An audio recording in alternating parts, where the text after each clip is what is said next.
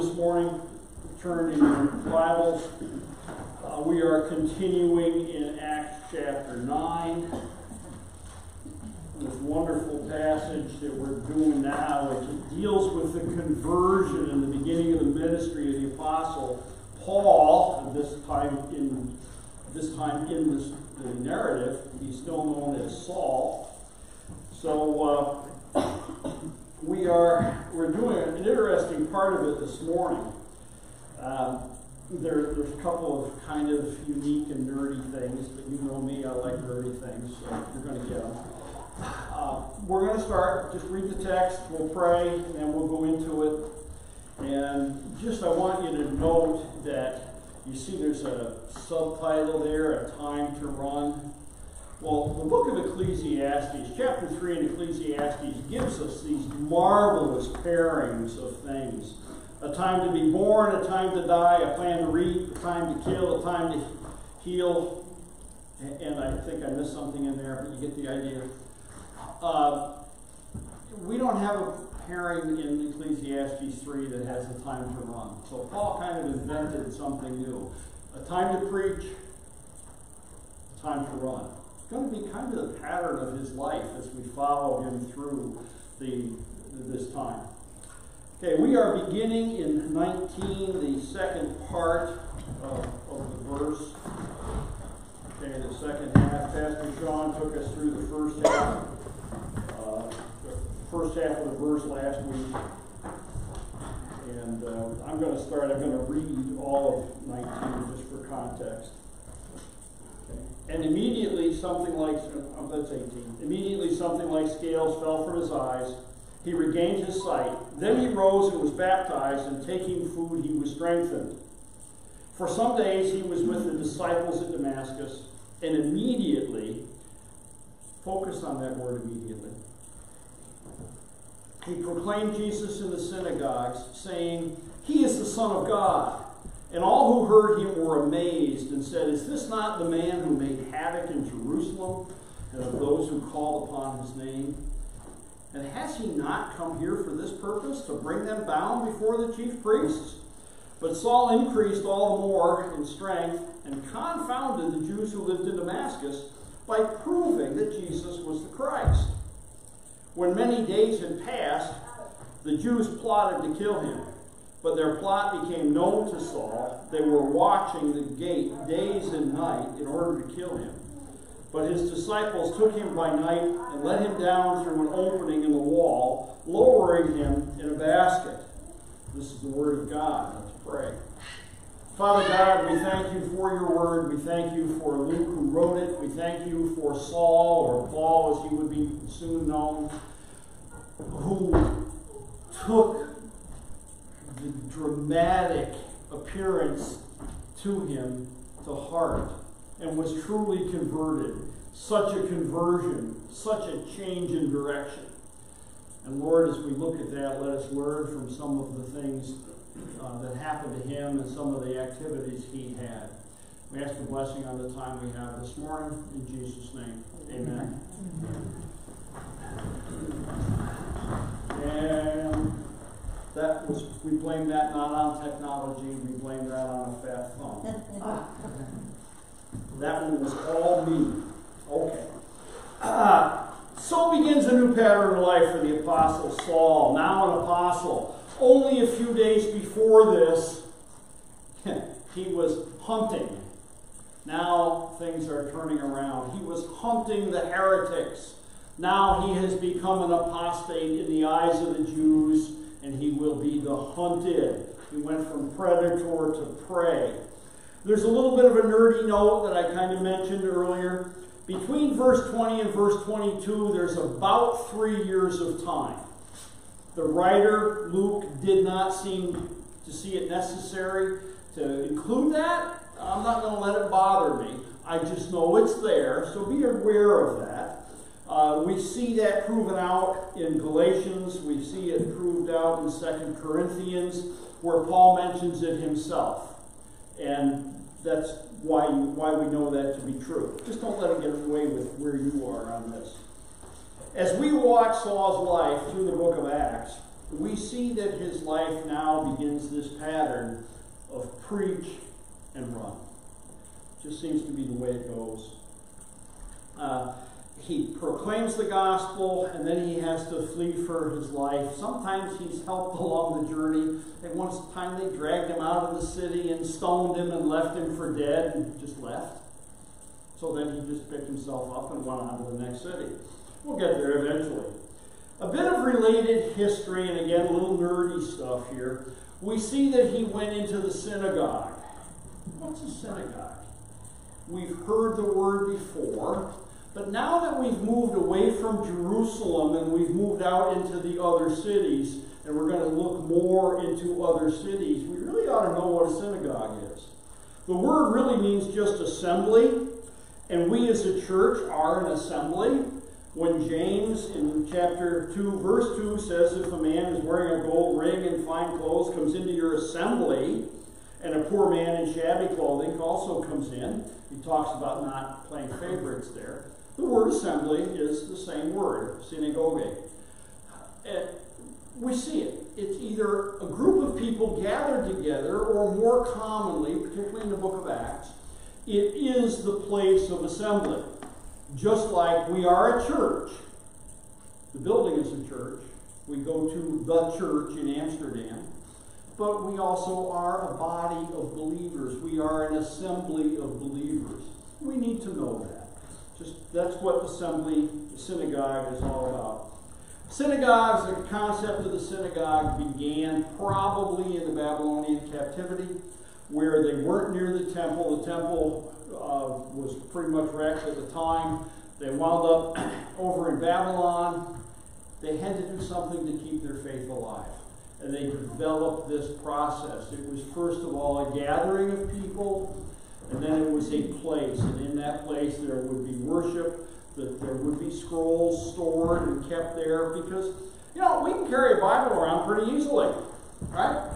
That's pretty easy to carry a Bible. Or more frequently these days, people are carrying a Bible along with other things. Okay. They didn't have it so easy back in those days. There were a lot of scrolls to make up the Old Testament canon. And, that word canon, commercial for Wednesday nights. Come hear what Pastor Sean's going to be teaching us about the canon of Scripture. Okay, great stuff. So when we see synagogue, think of it as a place of worship. That's what it was all about. It didn't replace the temple. It was something that functioned to give them something to bring them together, a place to bring them together. So we go into the message, the points of the message here. First of all, we see that Saul proclaimed to the Jews. And we have to remember that he was with the disciples in Damascus. That was covered last week by Sean. Okay. What I want you to focus on, and I interrupted my reading to focus on that word, the word immediately. Saul didn't waste any time getting started. Working from a base of now believing Jews, and who knows, there may have been a few Gentile believers in there, we don't know that. He began the pattern of going into the synagogue to reach first the chosen people of God. Boy, that sounds just about like the pattern of Jesus himself. If we look back to Matthew 4:23, speaking of Jesus, he went throughout all of Galilee, teaching in their synagogues and proclaiming the gospel of the kingdom and healing every disease and every affliction among the people. We discussed a couple of these things last week or 2 weeks ago, I guess it was. The word proclaiming, the underlying word is caruso, and there's a related term, kerygma. These are terms out of the Greek, and I do like to have people know, at least be familiar with some of these things. This concept of kerygma, this is the body of things that make up the Orthodox faith. This is the body of beliefs that were taught by the apostles, and no doubt by Saul himself, even at this time. These are all the things that collectively we understand as believers. We see here in our text, our morning text, that he was proclaiming that Jesus was the Son of God. That's point number 1 in that body. At first he reached out to the Jews, those who were actively seeking the Messiah. Remember that the Jews were seeking a Messiah. They may not have had it quite right. They may not have understood exactly what was going on. And over the years, actually, their faith may have been perverted or subverted by some bad teaching here, there, and everywhere. But they were expecting a Messiah. That's critical to know. And now he comes in, Saul comes in, and he preaches that Jesus was the Son of God. This man Jesus, who we've been fighting against for some time, this man Jesus who was hated by the Jews, was the Son of God. This was new information to them. And with that comes the rest of the package of the gospel, the good news. The Son came into the world to redeem the world, to pay the penalty for the sins of the world, that all who believe on him might be saved. And that was something that was brand new. It amazed the Jews. Okay, being amazed by the truth of God is nothing new in the history of the gospel. Once again, we look to the word of Jesus himself, at which the people said, all the people were amazed and said, "Can this be the Son of David?"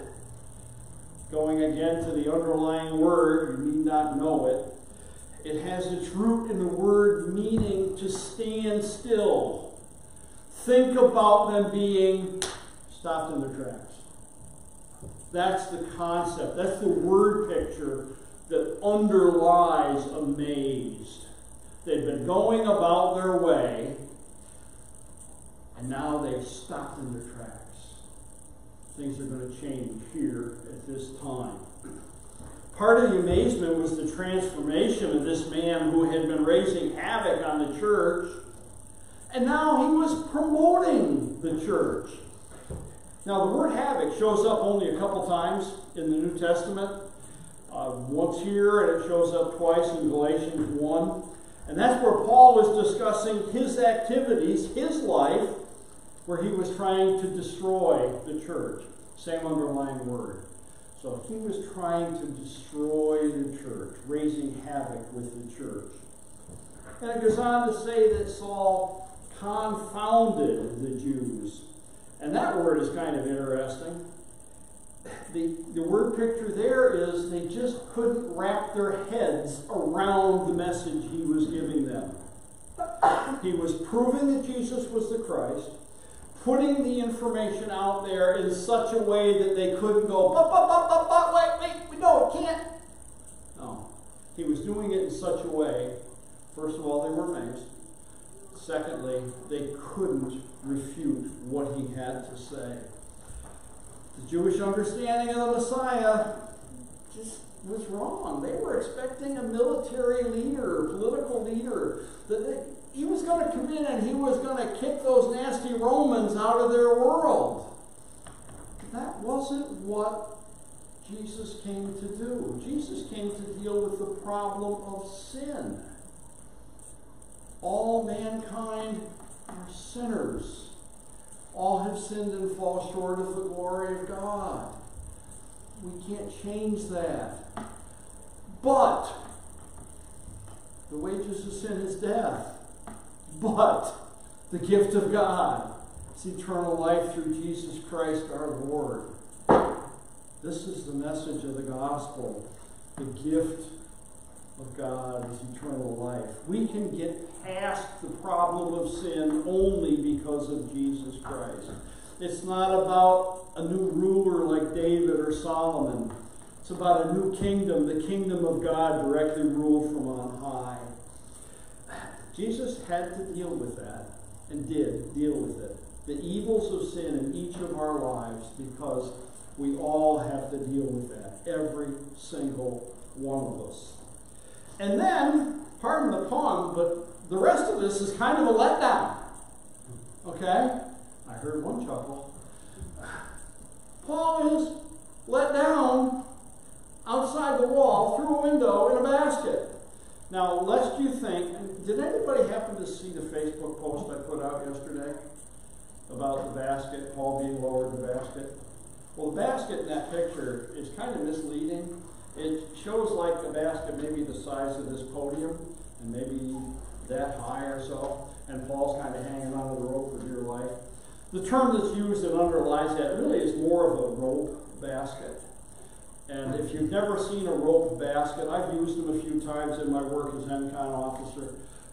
We use them to capture wildlife sometimes. And if you've ever watched videos or movies of when there's a problem bear and they dart it and they tranquilize it up in a tree and they drop it into a rope net, you get about 10 guys around holding the net, and theoretically the bear drops in the middle of the net. Okay, you're all laughing. My wife's heard this story before.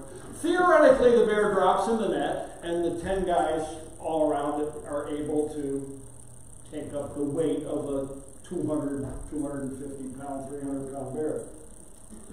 Problem is, when the bear finally falls asleep, it never cooperates. It doesn't fall straight down. It falls this way, and so we're moving the net all around, trying to stay underneath. You never catch a bear. It looks good. It really looks good. But that's a rope net. That's how heavy a rope net is. They're used for handling cargo on ships and things like that. I thought that might amuse some people and give you a better picture of how he was lowered. And yes, there were often windows built into the wall. The windows opened directly into houses within the city. Think of Rahab in Jericho. Rahab had a window in the wall. Okay? So it was something that was very common in the ancient cities. And Damascus was an ancient city. And interestingly, thinking about this particular piece of the passage, one writer, at least one writer that I found, thinks that Paul, in looking back on this event, looked back on it with a degree of regret. Maybe that's not the right word, but a bit of sorrow, because the people he'd been chasing and was more than willing to wrap up in chains or in ropes and drag back to Jerusalem to maybe face death at the hands of the high and mighty Jewish council, saved his hide. At least one guy reads that into the accounts in 2 Corinthians and Galatians. We don't see anything of it here, but it's an interesting thought to park in the back of your mind and chew on for a while. So the question we always come to is, how do we apply this? This isn't just to read and say, oh, okay, and we can pick out, all right, he preached boldly, all right, we've talked about preaching boldly, and we've talked about all these things over one time or another, and actually I just looked ahead into next week's message, but that's all right. We'll talk about preaching boldly again. I'll skip it this week. Well, we've talked about so many of these things before, but I want to go back to that word immediately. Get to work. Get to work. There was no time wasted. Saul was converted. He was baptized. He took time for some nourishment. Okay, he got some nourishment and some rest.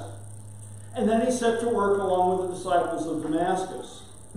And it appears from verses 6 to 16 that Ananias gave him his marching orders, direct from God, to carry the name of Jesus before the Gentiles and kings and the children of Israel. I'm going to suggest, from all I read here and elsewhere, that for the initial period of days, he would have worked with the disciples who were there in Damascus. And I can't prove this to you, but I believe it to be true. He would have been working with the disciples, because that would have given them some what I'll call street creds. Yeah, you can't just walk into someplace, especially with a reputation that precedes you like he had. You can't just walk into someplace and start teaching something, preaching something, proclaiming something that you had been absolutely on the other side of only a few days before. So to begin with, he would have probably had the company of these other believers of the area. would have given them better access to the synagogues, better access to the people in the marketplace to just have good conversations. Without their presence, gaining an audience might have been tough. The message here is, whatever job God has for you, just get at it. And I mean just get at it. And the other part of this is, it might start small. We know that Saul increased in strength. He didn't start out full bore. He started out and he increased in strength. He did his job. He gave the message. He served. His ministry expanded from that point on. And ultimately our goal should really be the same. And if you break down the goal of every person in the church, every believer in the church, our goal should be one, to make disciples of all nations. We can all play a part in this. How do we play a part in this? Well, if you're missing from the equation, somebody else has to take your part. Perfect illustration from this morning. I looked out here and I saw that Alex was missing. Every week, faithfully, Alex comes in and makes the coffee. Somebody else had to pick up and go down and do it. I'm assuming nobody else had done it, right, Melissa? Somebody beat me to it. Somebody beat you to it, okay. Somebody picked up the slack and did it, but somebody had to step out and do it. Wonderful. I don't know who did it, and thank you, whoever it was. Okay? Whatever you do, it may not be the part of a preacher, a teacher, or evangelist. Maybe not a deacon, trustee, treasurer, financial secretary, church clerk, any other officers or positions we may have in the church. It may not be anything so glamorous. You know what? We have been benefited all winter long by Ryan and by Hal, who said, I'll come in and make sure the walks are clean. And they do. Every Sunday morning they're here. Hal didn't feel good. He was still here this morning sweeping off the walks. Okay. These are things that are important to get a little bit done, because ultimately it's all about the same goal. The goal is to make disciples. We might even have a bad day here and there. I'm sure over the course of his career, Paul looked at getting let down outside the wall of Damascus, going, that was not a good day. I'm sure when he looked back at being stoned, that was probably not a good day. Shipwrecked. All the different things. Go to 2 Corinthians. Read the book of 2 Corinthians. You will see a laundry list of the indignities that Paul suffered. But you know what? He still got up the next day and went on and got about his business. He got started. He did the job. He kept at the job, growing all the way. Wherever you are in your Christian walk, get started. It starts here. Saul met Jesus. He repented and immediately went to work. Immediately, the word means pretty quick. Okay? And that was pretty quick. 3 days? That's pretty quick. Salvation, baptism, nourishment, and immediately he went to work. A couple of thoughts that I have picked up over the years. A good friend of mine, Rick Klug, pastor in Northville, or former pastor, retired pastor from Baptist Church in Northville, he said this: if you're saved and not serving, you're sinning. Wow. That's kind of harsh. Yeah. If you're saved and not serving, you're sinning. I agree with it.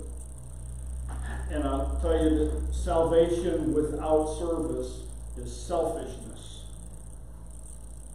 The other side of this is service without salvation is meaningless. All the good things some people do, and there's a lot of good things people do. I know a lot of people who give, do, provide, and in the eternal scheme of things, it is meaningless if not saved. That's where it has to start. Some people are trying to earn their way to heaven. Some people just are misled and think that it's just a good thing to do, and they're just going to keep doing it. So first of all, in your life, and knowing everybody here, you've heard this message before. Let's deal with the salvation part. If you have never trusted Christ as your Savior, today is the day to confess, repent, trust in the finished work of Jesus Christ on the cross. That's where it has to start. Then comes this process of service and growth. Service and growth. And I'm not going to tell you that one's going to get in front of the other. I think they should be right about in the same package. They should be the same package. They run hand in hand so often. But I have a caveat. Don't be afraid that God's going to turn you into prey for those who disagree with you. Okay? Why do I say that? Well, it's scary to think about surrendering to Jesus and doing His will. It really is. Probably told pieces of this story before. When my wife was very young, fairly young, teenager, I believe, the pastor, someplace or other, she got very concerned about having to go somewhere like Brazil. Brazil where there's bugs, all kinds of critters. And one day the pastor was giving a message, and it had to do with surrendering and following the will of God. And he goes, it's not like He's going to send you to Africa or something. And she blurted out, you mean Brazil? And the pastor went, we'll talk. Some years later, we were married, and I was called to go to Venezuela. I handed her the flyer, the announcement that essentially said I was going to Venezuela, and she looked at that and said, Venezuela? That's right next to Brazil.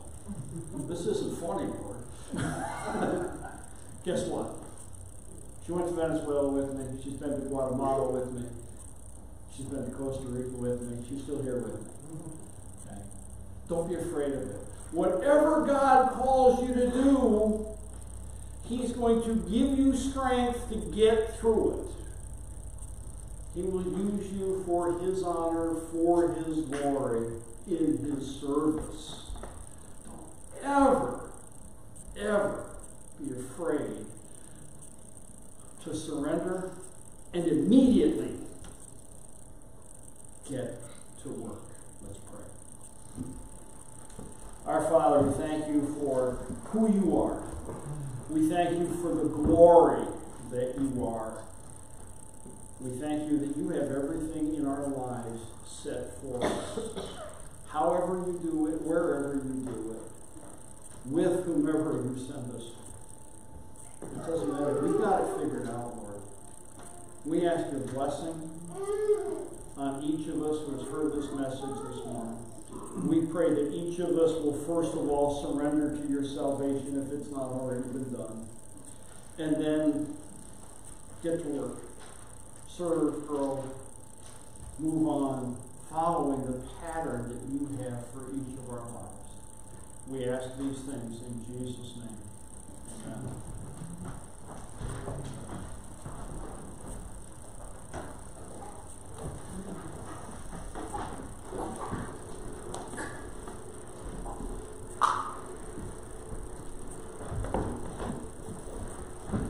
Before we close out, this mentioned that I've been handing out some of the ladies' study books that my wife sent with me. If you haven't gotten one, I'm supposed to give you one. After service. The directories are available. Oh, and the directories are available on the back table too. I picked one up on the way in, so you can have contact information for everybody in church, emails and whatever. If you all rise with me, we're going to sing closing hymn 432, Speak, O Lord.